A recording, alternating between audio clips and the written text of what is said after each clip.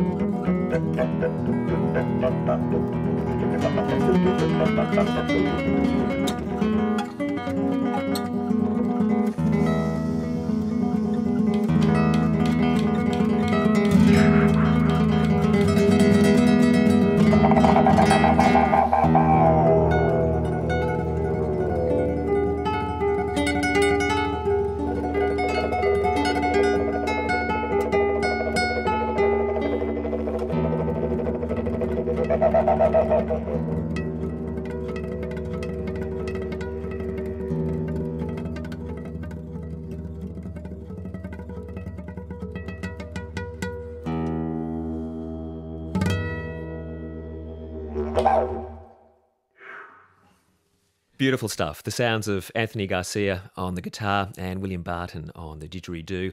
And a little piece from their most recent project together, Desert Stars Dancing, a journey with didgeridoo and guitar.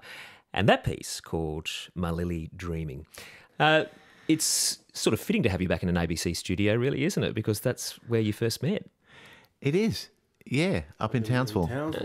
Would have been 2008 or 2009. I think it was 9, yeah, because it was the year that we had the Darwin Festival as well. So we did a few shows that year. And we played, was it My Lily Dreaming? Yes, yeah. Improvised for the first time. Yeah. Now, the two of you come from, in some ways, different backgrounds, but you are in many ways kindred spirits, aren't you? You both have a real thirst for experimenting with what you've done with both the didgeridoo and the guitar. Well, certainly, the exploration of extended technique and how many, I guess, worlds you can create just from one note on the guitar and on the didgeridoo, and having all these different layers and, I guess, a whole landscape, a repertoire of landscape settings, and it's kind of like this, we, essentially breathe together when we're performing, and that's an important thing to communicate, when you're working with your fellow musicians, to be on that same sort of brain wave, brain world. Yeah. What is interesting is, and especially for you, I guess, William, is an instrument like the didgeridoo, which you have very successfully placed in very classically refined settings. You've played with the Berlin Philharmonic Orchestra and all sorts of highly renowned stages, with an instrument that I would have thought from the outset would have been difficult to have that level of control, to be able to maintain the pitch and the tone. But you've adapted it, haven't you? You even adapted it just today, for today's performance. Yes, right. With a bit of toilet paper. Toilet paper roll and gaff tape, to get it in tune, depending on what mood it's in. I'll certainly from way back from when I was growing up in Mount Isa, it was, I guess, something that I sort of really got drawn to was the classical music, as well as my AC/DC, my Led Zeppelin and so on. But my mother used to play, classical music to me before I was born. She was a great fan of Mario Lange and the Great Caruso. So greatly, as with many musicians, in our position here, we've got a diversity of, music growing up, and certainly I wanted to almost prove that the didgeridoo wasn't just a droning instrument, but it was more, it can be integrated with any style of music, and the extended technique aspects of the instrument to go far beyond, normal reason.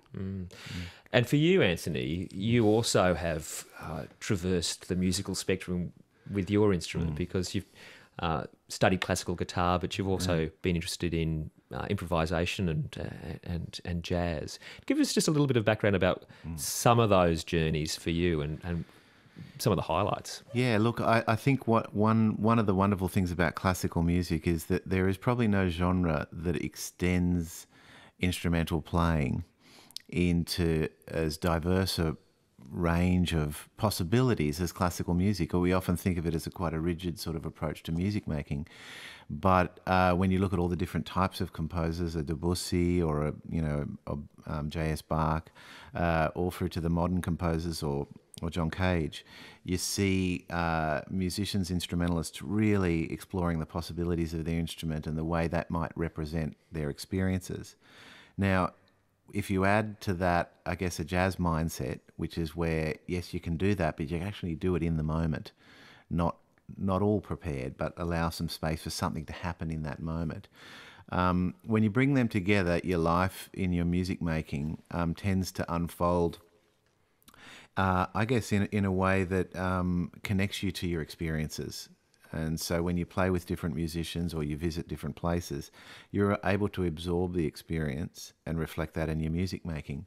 And it's really interesting. I was just editing a piece I composed many years ago, and I looked at my old score. And before I met Will, I actually had this little section that said, try and imitate the didge on the guitar, you know. And so it's obviously, you know, a sound. If you live in Australia, and it's probably come about because I saw Will play at some festival and didn't even know, and just absorbed it, and then started writing this piece and thought, I want a drone in there, try and imitate the didge. And How did it go? Look, I mean, it's something that, look, it's never going to, it's meant to be imitative in a way. So it's successful in the sense that it's not trying to copy it or be it, but it's like saying, oh, I heard that, I love that sound. I'm going to try and reflect something of the dronal pulsation that the didge has in that composition. So that's come out in later pieces. And then since we've played together, it was almost like I'd been preparing myself for a future of playing with the didge, because it's an instrument, I guess, like, you know, Will has said, it's way beyond just a dronal instrument. And it's a color. It's like a painting. It's like a good instrument, and a good instrumentalist is like a painter of sound. And from what you'll hear with what Will does, it's exactly that. And well, let's take a little listen to you in action. The most recent project that you've been working on together has resulted in an album, Desert Stars Dancing. Yes. And I take it we're going to at least visit some of this. Like you said, you're coming from a jazz background as well. So we're not talking about a fully notated piece of music here, are we? Look, when we say jazz, it's in the broadest Australian sense. Good. Jazz. So that incorporates a bit of folk and a lot of things. I mean, it's a hard word to pin down. It's not the Dixieland sort of thing. Jazzalia. Jazzalia, yeah, jazz aliens. There is scores to this particular piece we're going to present you. There is a score, but it's, you know, once we sit down and play, that's sort of the end of the score. We can't stay to that. Okay. Well, what would you like to play for us? We're going to play an excerpt from Sunrise and Flight. So we're going to kind of combine these two separate little pieces into one. It's reflective of the outback. I've spent some time in Arnhem Land, and, you know, Will's been all over the country absorbing, you know, the landscape in his music making. So it's sort of a fusion of that experience, that aesthetic from the outback.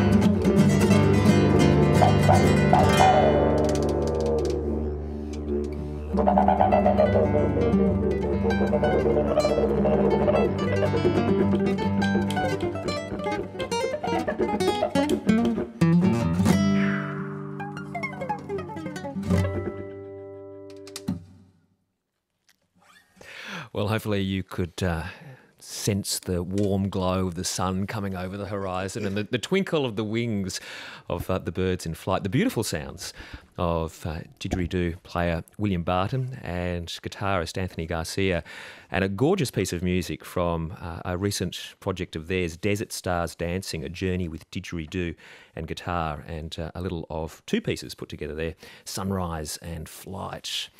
William, you spoke before about this this quest, if you like, to try and expand the capabilities of what the didgeridoo can do and to push what its limits can be musically and how it's received musically. I'm wondering for you what has been the most challenging part of that journey for you?